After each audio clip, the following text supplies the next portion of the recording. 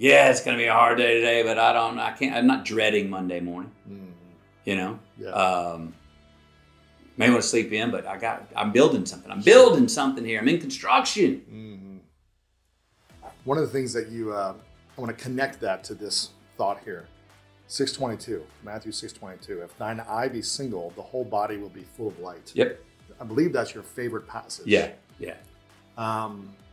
You went on a journey, after it was either in the middle or at the tail end of your rom-com, stardom, and you went on a trip, went on a journey with yourself.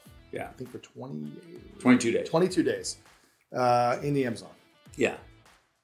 And there was a moment in the book where you talk about, essentially you had to kind of have a coming to, moment with yourself where you had to shed all the identities that you were holding onto, your rings, your heritage, your background, your clothes, I'm famous, I'm a rom-com guy, I'm an actor, you had to shed all of it. Yep. And what was the thing that you found when you let go of your identity in the outer world? That I was a mammal. A mammal, and for me, as a believer, a child of God. That's it. I baselined it. And the mammal we can all agree on, right? The child of God, that was for me and any other believers. But the baseline, I remember my dad's ring, which had an M on it, gold melted down from my mom and dad's class rings, and gold from my mom's teeth. It meant a lot to me. Yeah. But it was an identity marker. I'm a McConaughey. This is about my dad. I had my American cap that I'd worn for 2 decades. I'm an American. So we get rid of that. Got rid of all these little talismans that were identities and titles that meant something. They weren't random. They were healthy ones. Yeah. But I stripped them all off. It was like, bull. And no, you're not famous. And no, it's not. Before you were ever an actor, what are you? What were you? Before you were McConaughey, before you were a Texan, before you were an American, before you were an actor, before you were a movie star, before you were a celebrity. Well, come on, get it all off.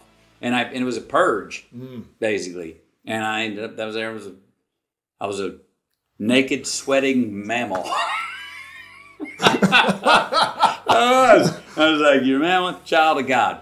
And that's what you are. So we've stripped off all the accoutrements. We've stripped off the ornaments. Here we are. And that is the night that I was like, this has happened a couple times in my life. And I think this is important for us all to do at some point. That's when I was like, okay. And what other truth do we know, McConaughey? Tell you what, another truth I'm realizing right now is that you're the only son of I can't get rid of. So we're going to duke it out for the rest of our life here, or are we going to figure out how to get along? Wow. What are we going to forgive right now, and what are we going to say, the buck stops here, no more, I'm not putting up with it, because I'm tired of playing grab with yourself, McConaughey. Cut the shit, man. Let's get along. I can't get rid of you. Everybody else, every other relationship out there's a choice. You're the one person I don't have a choice to hanging out with. So let's work this out. And just like going back and saying the embarrassment and shame turned into giggles, I began to go like, man, maybe you're being too hard on yourself on this thing. You know what? Get that monkey off your back. You're human, man. Forgive yourself. And these other things, dude. You've been a repeat offender. It hadn't been paying you back. You've been regretting that choice every time you make it, and you keep freaking making it. Cut the man. Evolve. Turn the page. No more. And next morning, I remember even the Sherpas and stuff in Peru. I came out of the tent, and they all started going, La luz! La luz! Light. The light. The light. And they were talking about me and the way I was moving. Interesting. And I went for a walk. And for the first time during that trip, I didn't give a damn about what was around the next corner. You weren't thinking about the destination. I wasn't thinking about the destination of getting to the Amazon. And how it's been 11 days. When are we going to get there? And mind you, this 11 days prior, I had not really been present in the trip because I was thinking about the result, getting to the destination so much. And then this morning, after that night, I'm walking, I'm not even thinking about what's around the next corner.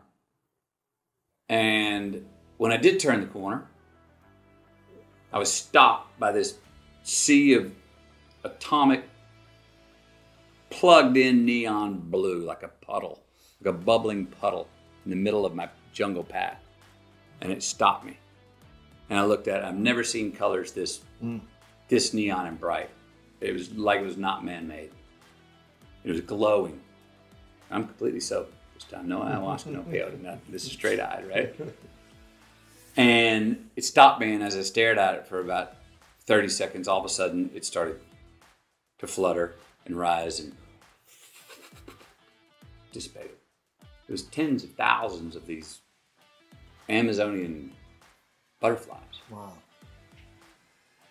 And I stayed there for a minute, and then this little words came into my brain from the prime mover that said, all I want is what I can see, and what I can see is in front of me. I was free, I was light, it was magical.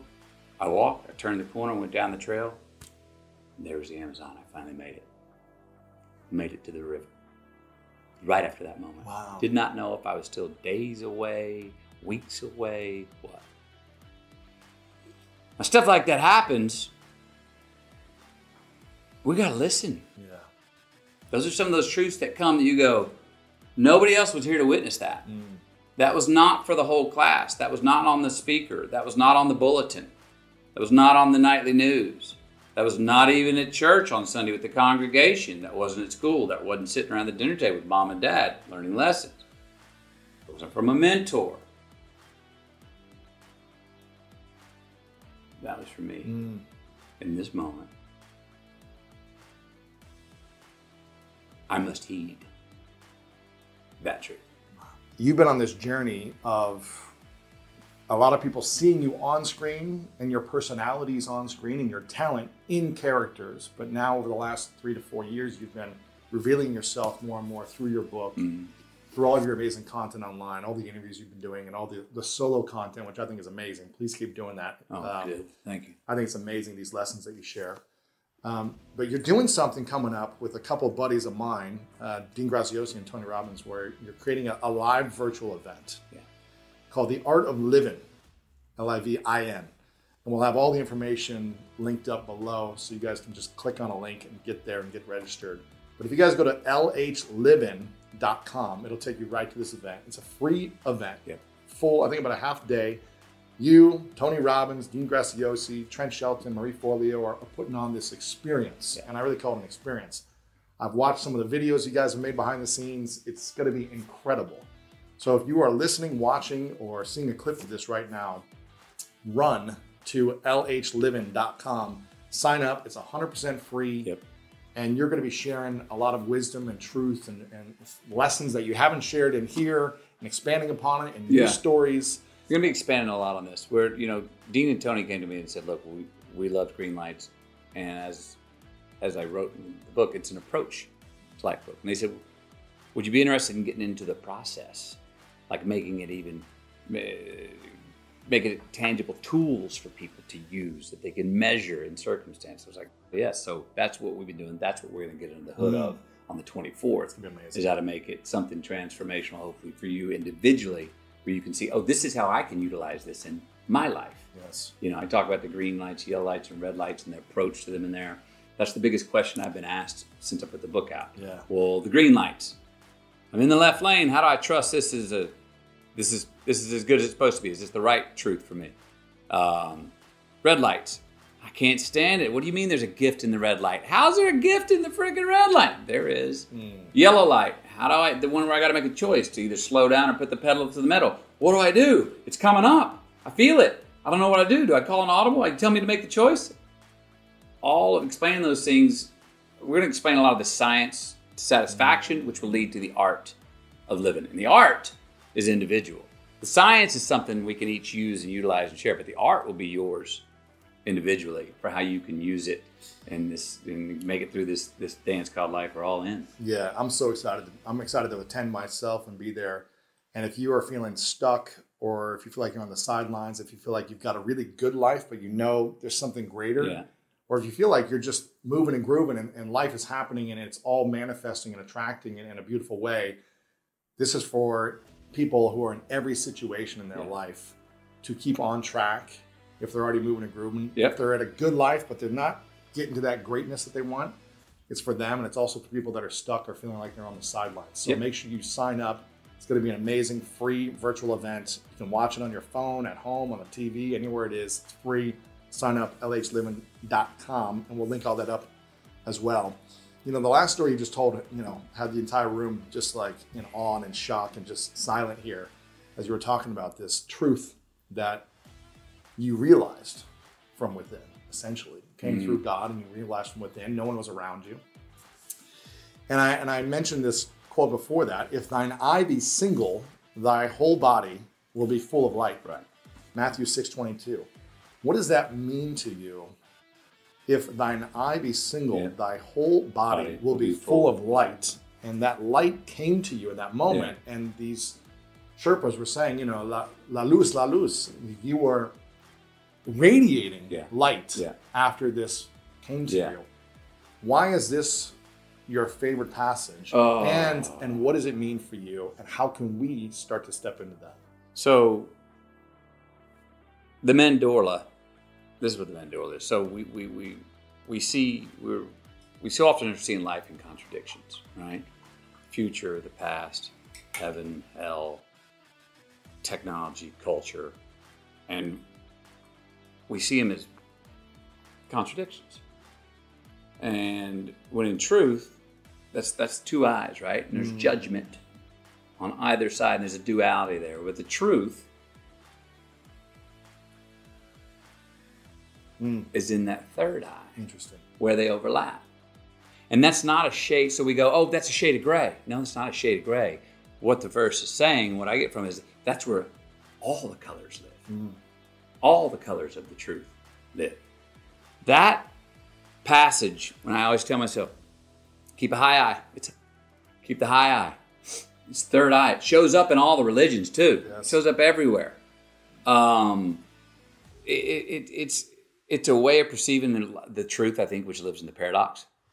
And paradox is a word that some people go, oh, don't get into paradox. That's too, I don't know, academic or whatever. No, paradox is where it's both are true. Two things can be true at the same time. It's today we could utilize it. It's like, if I seek to understand you and where you're coming from first, I'm probably going to, before I seek to be understood, we don't usually, it has to do with listening, it has to do with how we see things, it's how we judge. It's very easy, and especially today, I think we love to be judge and jury on others and ourselves. It's a very arrogant thing for us to do. And this passage, if thy eye be single, and not a dual contradiction, and seeing the contradiction, things have gone, oh, this is true and that's true, and instead of or, right? That's where the truth lives, I believe. And it doesn't mean that you just straddle the fence and you're non-committal about anything. Right. That's not what it means. It doesn't mean you're just Mr. In Between. So that's true and that's true and it's all okay. No, you can then have judgment, but see both first. See the overlap of the truth and understand it from both sides and then be understood. And you can then have judgment, but see it through that lens first. Yeah. Because we just don't do it. We come in with one eye. Or me, us versus them. Me versus you. My idea versus yours. Left versus right. Democrat versus Republican. Even, how far can you go? Can you go down to right versus wrong, good versus bad? I mean, we see them as contradictions, and they're not. We all know. We all got a little good in us. We all got a little bad in us. It's a choice we make where we then have judgment. So that passage has elevated my POV quite a bit, and it's one that I daily remind myself of. If I'm getting a low eye on somebody, if I'm condescending people, if I'm objectifying people, I'm like, whoa, high eye, buddy.